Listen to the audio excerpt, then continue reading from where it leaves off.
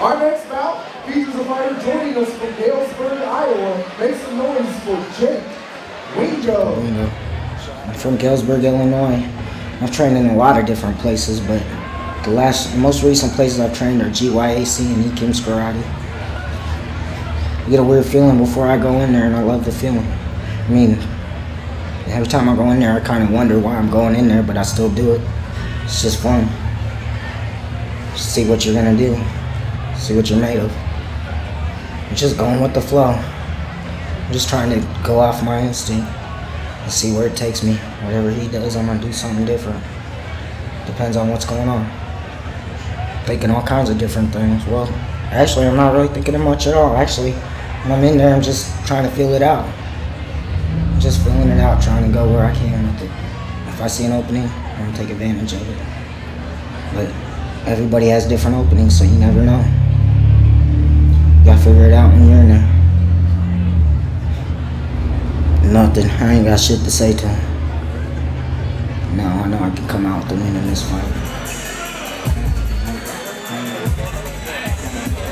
Making his way to the cage tonight is Jake Wingo. Now, I have a question. I'm not a fighter, of course. You're a fighter. You come to the ring before. What type of preparation goes into the walkout? Like, how much time do you take to think about what you're going to do, what type of song, how you're going to walk out, how long you're going to take before you start to go to the ring? That's one of the fun parts about it. I put a decent amount of time into it, listening to a lot of music myself. The songs that give you goosebumps in the car, the songs when you're working out that push you a little bit farther, you kind of put those in a list and then listen to the words. You know, if it's fight themed, that's always a cool advantage. It's got to mean something to you. You know, I know one of my favorites recently was Royce Arnold coming out to Hometown. He was fighting in Rock Island. That was one that, you know, resonated in my brain. That was awesome to come out to something like that. I've switched it up the last couple times of, you know, rock, rap, metal, just it's whatever you're feeling at that time in your training camp. But yeah, I mean, I put a decent amount of time and thought into it because it's what's representing you. It's the first thing that people hear. Joining us from Monmouth, Illinois, Nathan Garrett. My name's Nathan Nasty Garrett. I train at a Central Illinois Combat Club. We train hard. We can go the distance. I got decent wrestling. Working on my jiu-jitsu. I'm ready to stand and bang. Well, I heard Jake called me out, so it's gonna be. I think it's gonna be a good fight. And the words of David Harris, I'm in it to win it, son. So I'm just ready to grind it out. I can go the distance, and I got a lot of heart. All I know is, Jake, you better bring your A game, son, for all that trash you were talking about. Making his way to the cage in the 7th fight of the night out of Central Illinois Combat Club in Monmouth, Illinois, Nasty Nate Garrett. Now, I got another question. I know you're a fighter. Yes. And we just got to talking about the walkout. Is it better, or do you feel more comfortable walking out first or second? I like walking out second. I got a lot of energy. I don't know, standing in there and waiting and hearing your opponent's song and just waiting in there, I don't like that. So if I get a choice, I like coming out second. Right when you get in there, it's about a minute or less till you fight. If you walk in first, you still got 2-3 minutes. I like my song to come on, walk in the cage, get my name heard, and then go. I would think that coming out first, you're almost like a caged animal. There's no way that I could just be standing there. You know, I'd have to be moving, trying to keep my body warm, you know, getting ready to go, getting mentally prepared. But there has to be a little bit of advantage, I would think, to come out second where you don't have to really wait like that. It is an advantage, but it's also, if you need that extra time to step in the ring and take 2 minutes to calm yourself down, you don't get that if you're the second fighter. You get your Vaseline on, you go in there and you're fighting. First fighter gets a couple minutes to collect his thoughts and go. So it's got pros and cons both sides.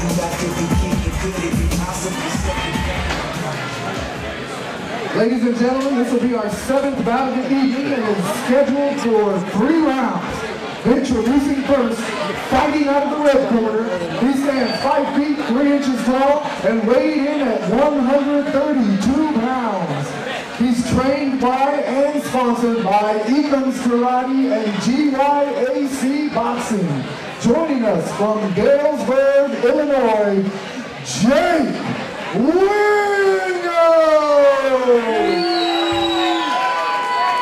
And his opponent, fighting out of the blue corner. He stands 5 feet 8 inches tall and weighed in at 130.5 pounds.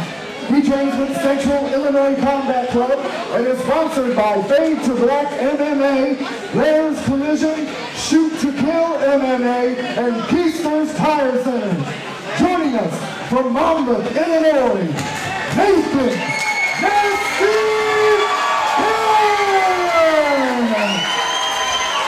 Jake Wingo versus Nathan Garrett. Jake Wingo in the gray and white Bad Boy shorts, and Nathan Garrett in the red and white Hayabusa. Are you ready? Are you ready? Let's fight! And Nathan Garrett said before he's 4-3 and he got called out for this fight. Jake Wingo landing big shots early on. And he's also trying to jump on top on his back. Good job for Garrett, kind of shaking him off and not letting him get that early on. That would have been devastating to get your back taken in the first 10 seconds of the fight. And it has to be tough to start out the fight already on your heels a little bit. Right, and Jake Wingo's been a perfect spot right there to throw a knee, and Garrett saw that and stuck his knee in. He needs to be careful right now, going for that single leg. He doesn't get caught in the guillotine. And to keep his eyes to the sky, like I like to say, and make sure, but it's in tight. It's in very tight right now. Switches positions right now, Garrett does, Jake Wingo. And this looks like he's trying to grab that foot so that he can slide out. And pull it out, and then you're on your feet. There we go. Now he's on his butt. A little bit better, but still got that in tight. The arm is in there, and he just needs to sit back, and it's very close.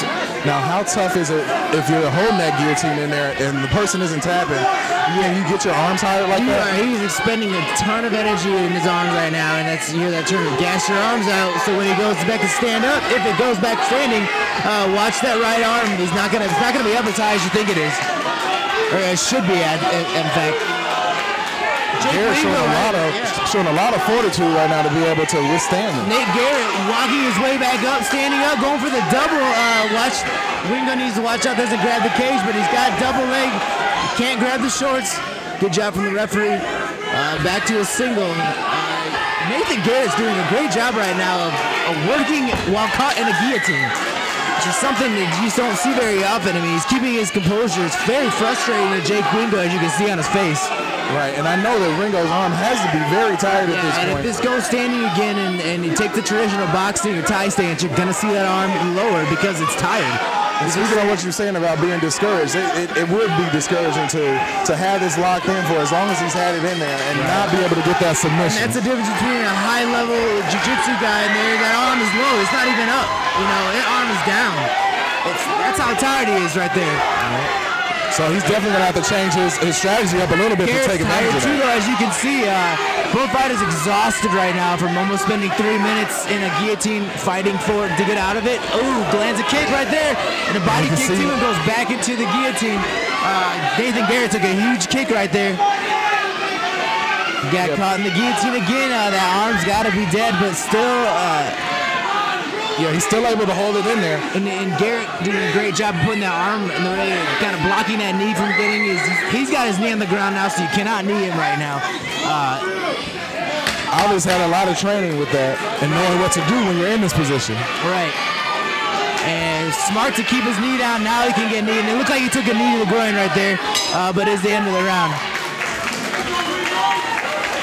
Both fighters exhausted right now.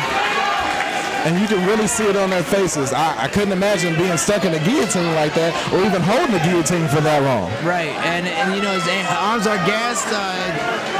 Wingo's corner a little bit slow to come out with his bench. Yeah, but kind of slow and nonchalant too, he needs his breath right now more than ever. Now, when you came, this is your second time doing this. What was something that you were excited to come back and see tonight that you liked from the first time doing this? Oh my goodness! I mean, it's just the action. I've been to MMA events before where you sit back and you watch it, but actually being able to commentate, sit really close to the ring, you can actually feel some of these shots. So that's the one thing that I'm very excited about doing this time. And I'm glad you got to do this on an Extreme Cage Rental Family Mike Goodwin show, because they do so much for the fans and everybody watching, and on the DVDs and everything, they go above and beyond. So a big shout out to Mike Goodwin, Extreme Cage Rentals, Mindprint, everybody that has something to do with this tonight. Thank you from the MMA community, definitely. Oh yeah, definitely. I couldn't imagine how much time and effort they put into this. I mean, we kind of come in, we do our work on the outside, but they're working weeks, months doing these events. Non-stop. Round 2. Let's see who's got more gas right now, Nathan Garrett or Jake Wingo. Wingo going for that big shot early. Looks like he got a little bit of gas left in his arms now. Looking for that big shot. Big kick. And both of these guys definitely really trying to fill each other out. I don't think they really want to go back to what they were doing the last round. You can see when Wingo's ready to take a hit. His hips kind of go up and he's cocked, ready to go. Lands a big shot again. Trying for the guillotine again, doesn't get it. Good job for Nathan Garrett, looking for blocking it this time again.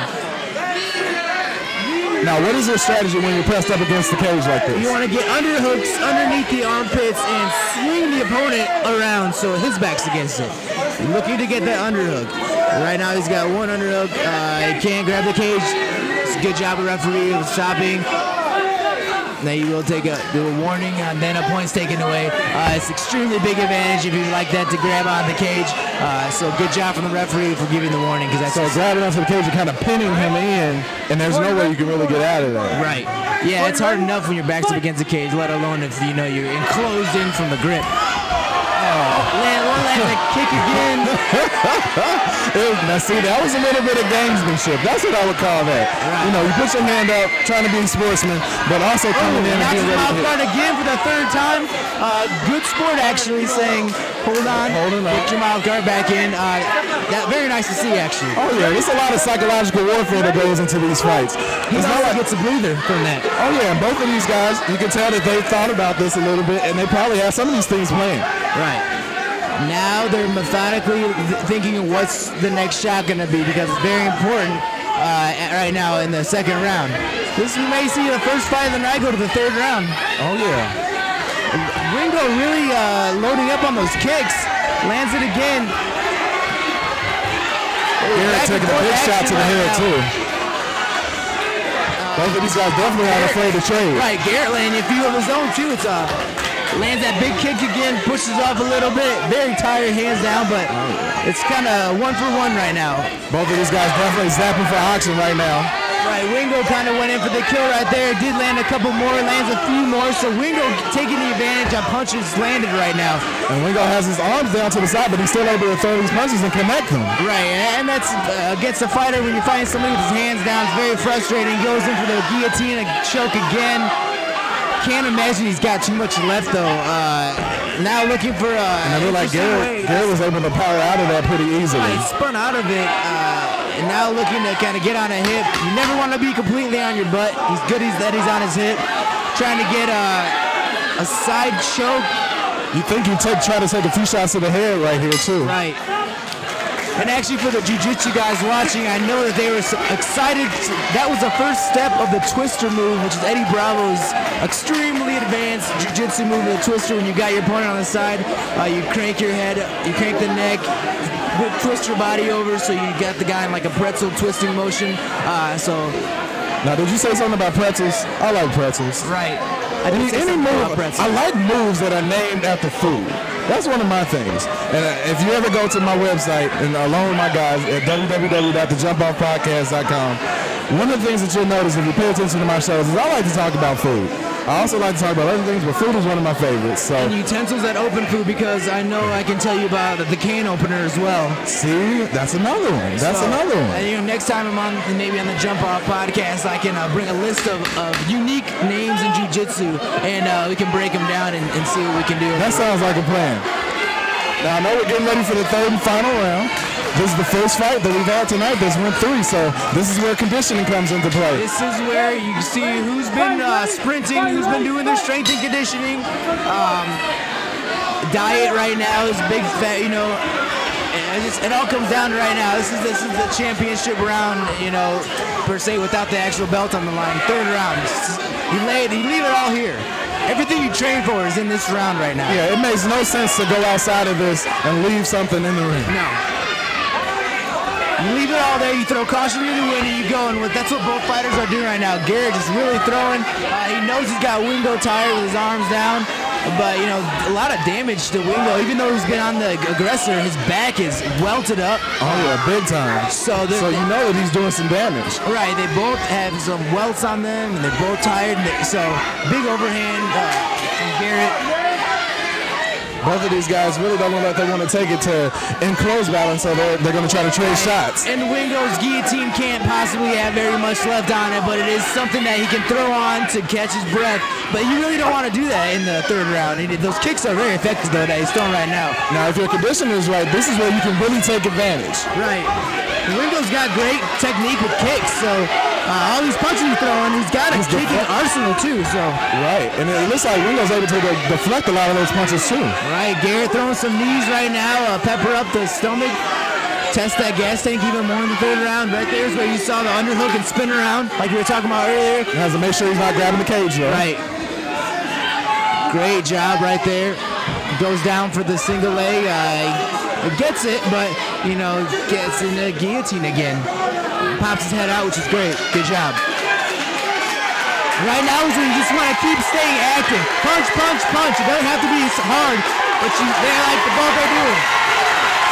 Especially with something like this, you know, it might come down to the judges, so you want to be able to sway those judges right now. Garrett's doing a great job of just staying active. Punch, punch, punch. Keep moving. Right now he needs to trap that arm if he wants that. Both guys' corners yelling at them right now to give their all. It's the last minute of the fight. You got to keep moving. You don't want to leave it in the hands of the referee. You want to go out with a bang. Wingo needs to get to a hip and get off his back. Right now, Garrett's definitely in the advantage, laying all his weight down. Nice reversal from Wingo right now. And needs to do some punching of his own to kind of make up for being on his back the last minute. It looks like he's trying to get a guillotine in of his own. Wingo going in for his signature guillotine again. Right now, Garrett needs to make sure that he doesn't get trapped in it. Kind of face his face towards Wingo right now. For his body, right. Make sure he's looking at him, and there he lets it up with his arms is gassed. 10 seconds left in the fight. Everything they've got needs to come out right now. Oh yeah, you got to let everything fly. Nate Garrett is in a dominant position, but Wingo is, you know, a little more effective on the ground. And that's what judges look at. Great sign of sportsmanship, helping each other up. Definitely, definitely. Nice fight, very nice fight. Went 3 rounds. I would not want to be a judge right now because that was really close. That was tough. And that's the saying in MMA that you hear all the time. Don't leave it in the judge's hands because, you know, depending on, you know, you judge on aggression and time on your back and kicks landed, kicks thrown. I mean, there's so much in, you know, and in hometown plays an advantage too, unfortunately sometimes, or fortunately from the hometown. So really anybody's game right here with a fight like that between Jake Wingo and Nathan Garrett going 3 rounds here in Knoxville.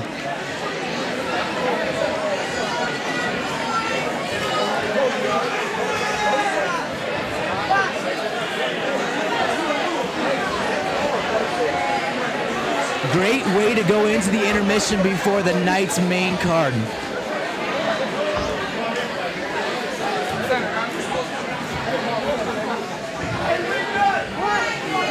Looks like the scores are in, and we're going to get them announced, everyone.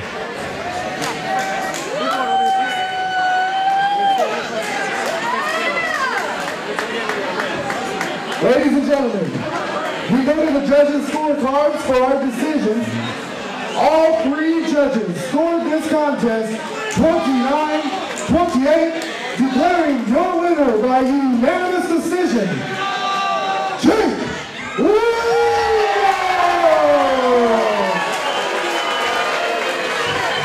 Jake Wingo takes home the unanimous judges' decision tonight here in Knoxville over Nathan Garrett, whose record goes to 4-4.